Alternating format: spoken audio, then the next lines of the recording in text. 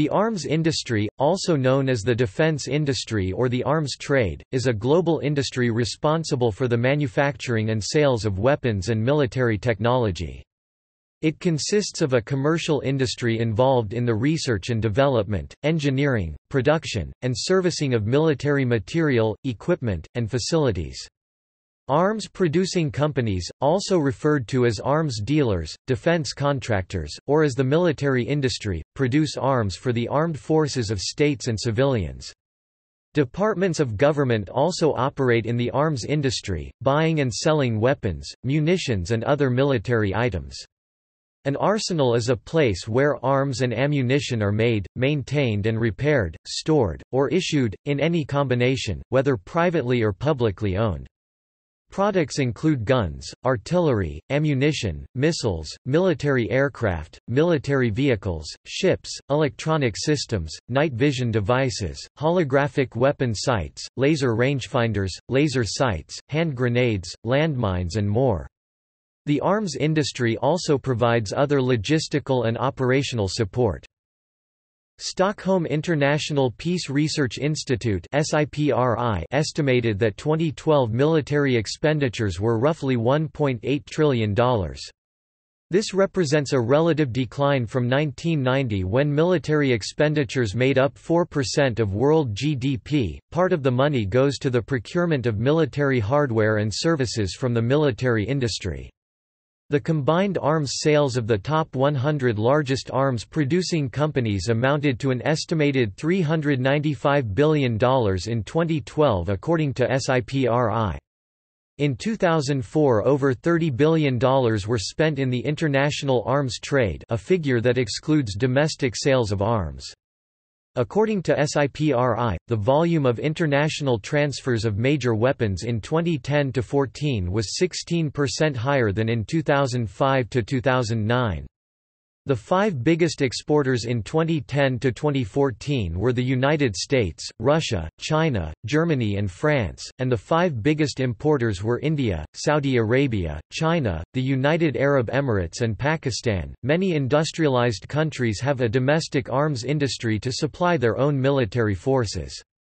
Some countries also have a substantial legal or illegal domestic trade in weapons for use by its citizens, primarily for self-defense, hunting or sporting purposes. Illegal trade in small arms occurs in many countries and regions affected by political instability. The Small Arms Survey estimates that 875 million small arms circulate worldwide, produced by more than 1,000 companies from nearly 100 countries. Contracts to supply a given country's military are awarded by governments, making arms contracts of substantial political importance. The link between politics and the arms trade can result in the development of what U.S. President Dwight D. Eisenhower described as a military-industrial complex, where the armed forces, commerce, and politics become closely linked, similarly to the European multilateral defense procurement. Various corporations, some publicly held, others private, bid for these contracts, which are often worth many billions of dollars. Sometimes, as with the contract for the International Joint Strike Fighter, a competitive tendering process takes place, with the decision made on the merits of the designs submitted by the companies involved. Other times, no bidding or competition takes place. History. During the early modern period, France, United Kingdom, Netherlands and some states in Germany became self-sufficient in arms production, with diffusion and migration of skilled workers to more peripheral countries such as Portugal and Russia. The modern arms industry emerged in the second half of the 19th century as a product of the creation and expansion of the first large military-industrial companies. As smaller countries and even newly industrializing countries like Russia and Japan could no longer produce cutting-edge military equipment with their indigenous resources and capacity, they increasingly began to contract the manufacture of military equipment, such as battleships, artillery pieces and rifles to foreign firms. In 1854, the British government awarded a contract to the Elswick Ordnance Company of industrialist William Armstrong for the supply of his latest breech-loading rifled artillery pieces. This galvanized the private sector into weapons production, with the surplus being increasingly exported to foreign countries. Armstrong became one of the first international arms dealers, selling his weapon systems to governments across the world from Brazil to Japan. In 1884, he opened a shipyard at Elswick to specialize in warship production. At the time, it was the only factory in the world that could build a battleship and arm it completely. The factory produced warships for many navies, including the Imperial Japanese Navy. Several Armstrong cruisers played an important role in defeating the Russian fleet at the Battle of Tsushima in 1905. In the American Civil War in 1861, the North had a distinct advantage over the South as it relied on using the breech-loading rifle against the muskets of the South. This began the transition to industrially produced mechanized weapons such as the Gatling gun. This industrial innovation in the defense industry was adopted by Prussia in 1866 and 1870–71 in its defeat of Austria and France respectively. By this time the machine gun had begun entering into the militaries. The first example of its effectiveness was in 1899 during the Boer War and in 1905 during the Russo-Japanese War. However, Germany were leaders in innovation of weapons and used this innovation, nearly defeating the Allies in World War I. In 1885, France decided to capitalize on this increasingly lucrative form of trade and repealed its ban on weapon exports. The regulatory framework for the period up to the First World War was characterized by a laissez-faire policy that placed little obstruction in the way of weapons exports. Due to the carnage of World War I, arms traders began to be regarded with odium as merchants of death and were accused of having instigated and perpetuated the war in order to maximize their profits from arms sales. An inquiry into these allegations in Britain failed to find evidence to support them. However, the sea change in attitude about war more generally meant that governments began to control and regulate the trade themselves. The volume of the arms trade greatly increased during the 20th century, and it began to be used as a political tool, especially during the Cold War, where the United States and the USSR supplied weapons to their proxies across the world, particularly Third World countries. See Nixon Doctrine.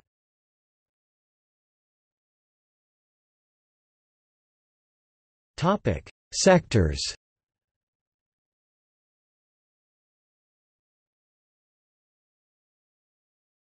Topic: Land-based weapon. This category includes everything from light arms to heavy artillery, and the majority of producers are small. Many are located in Third World countries. International trade in handguns, machine guns, tanks, armored personnel carriers, and other relatively inexpensive weapons is substantial. There is relatively little regulation at the international level, and as a result, many weapons fall into the hands of organized crime, rebel forces, terrorists, or regimes under sanctions.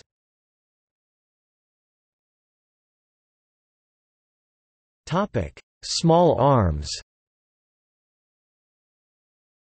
The Control Arms Campaign, founded by Amnesty International, Oxfam, and the International Action Network on Small Arms, estimated in 2003 that there are over 639 million small arms in circulation, and that over 1,135 companies based in more than 98 different countries manufacture small arms as well as their various components and ammunition.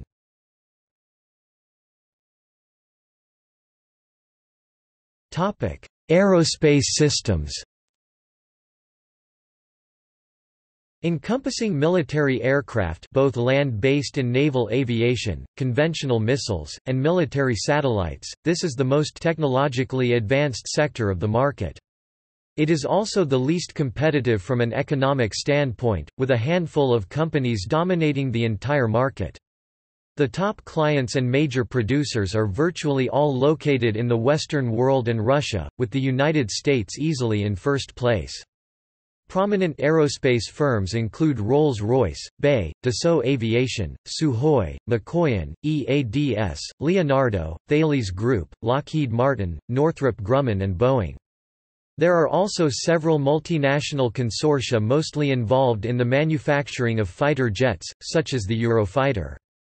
The largest military contract in history, signed in October 2001, involved the development of the Joint Strike Fighter.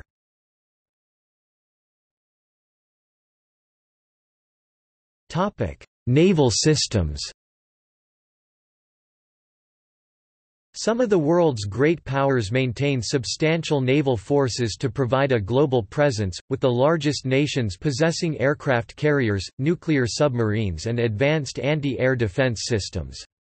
The vast majority of military ships are conventionally powered, but some are nuclear powered. There is also a large global market in second-hand naval vessels, generally purchased by developing countries from Western governments.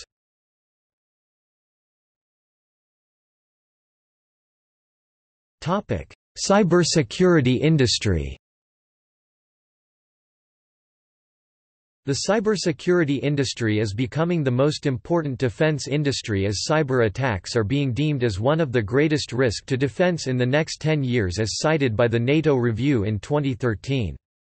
Therefore, high levels of investment has been placed in the cybersecurity industry to produce new software to protect the ever-growing transition to digitally run hardware. For the military industry, it is vital that protections are used for systems used for reconnaissance, surveillance and intelligence gathering. However, to protect the cyber world from attacks there are advanced cyber protection strategies used such as content, cloud and wireless security. These can be intertwined to form several secure layers. Nevertheless, cyber attacks and cyber attackers have become more advanced in their field using techniques such as dynamic Trojan horse network (DTHN), internet worm, zero-day attack, and stealth bot. As a result, the cybersecurity industry has had to improve the defense technologies to remove any vulnerability to cyber attacks using systems such as the Security of Information (SIM), next-generation firewalls (NGFWs), and DDoS techniques. As the threat to computers grows, the demand for cyber protection will rise, resulting in the growth of the cybersecurity industry.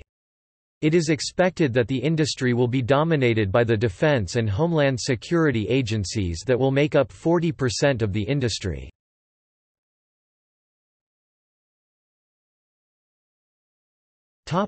International arms transfers. According to Research Institute, SIPRI, the volume of international transfers of major weapons in 2010–14 was 16% higher than in 2005–2009. The five biggest exporters in 2010–14 were the United States, the United Kingdom, Russia, China and France, and the five biggest importers were India, Saudi Arabia, China, the United Arab Emirates (UAE), and Pakistan. The flow of arms to Africa, the Americas, Asia and Oceania, and the Middle East increased significantly between 2005–2009 and 2010–14, while there was a notable decrease in the flow to Europe. SIPRI has identified 60 countries as exporters of major weapons in 2010–14. The top 5 exporters during the period were responsible for almost 74% of all arms exports.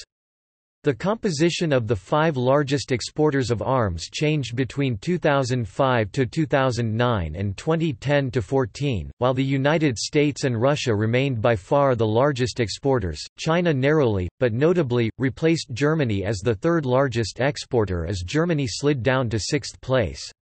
The top 5 exported 14% more arms in 2010–14 than the top 5 in 2005–2009. In 2010–14, 153 countries, about 3/4 of all countries, imported major weapons.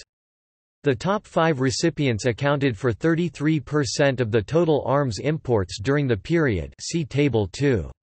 India, China and the UAE were among the top 5 importers in both 2005–2009 and 2010–14.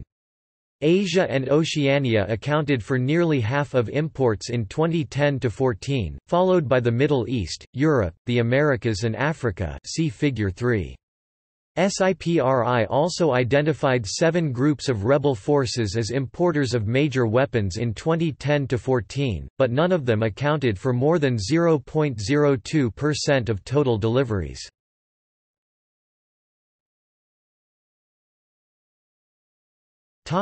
World's largest arms exporters.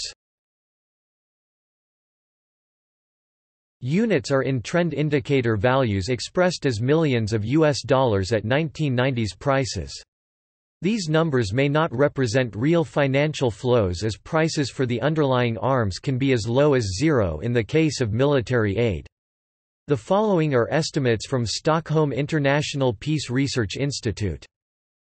Please note that rankings for exporters below $1 billion are less meaningful, as they can be swayed by single contracts. A much more accurate picture of export volume, free from yearly fluctuations, is presented by 5-year moving averages. Next to SIPRI, there are several other sources that provide data on international transfers of arms. These include national reports by national governments about arms exports, the UN Register on Conventional Arms, and an annual publication by the U.S. Congressional Research Service that includes data on arms exports to developing countries as compiled by U.S. intelligence agencies. A list of such sources can be found at the SIPRI website. Due to the different methodologies and definitions used, different sources often provide significantly different data.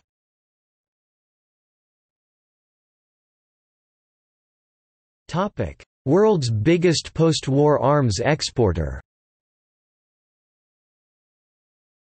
SIPRI uses the trend indicator values (TIV). These are based on the known unit production costs of weapons and represent the transfer of military resources rather than the financial value of the transfer.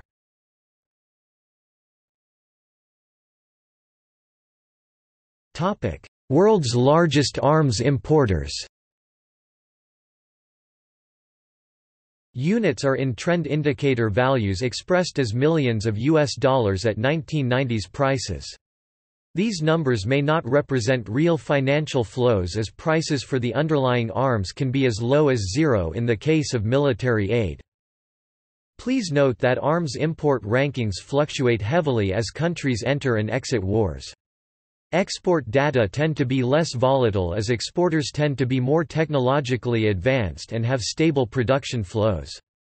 5-year moving averages present a much more accurate picture of import volume, free from yearly fluctuations.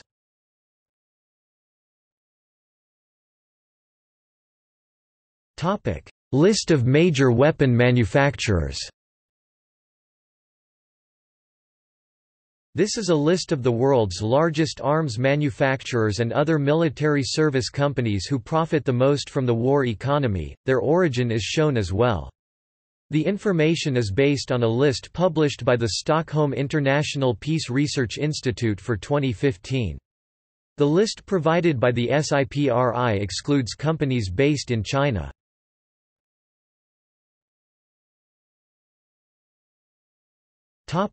Arms control.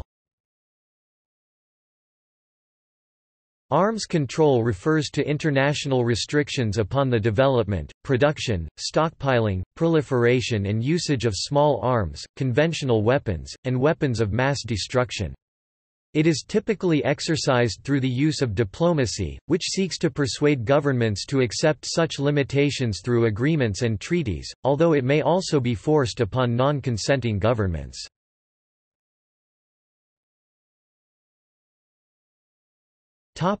Notable international arms control treaties. Geneva Protocol on Chemical and Biological Weapons, 1925.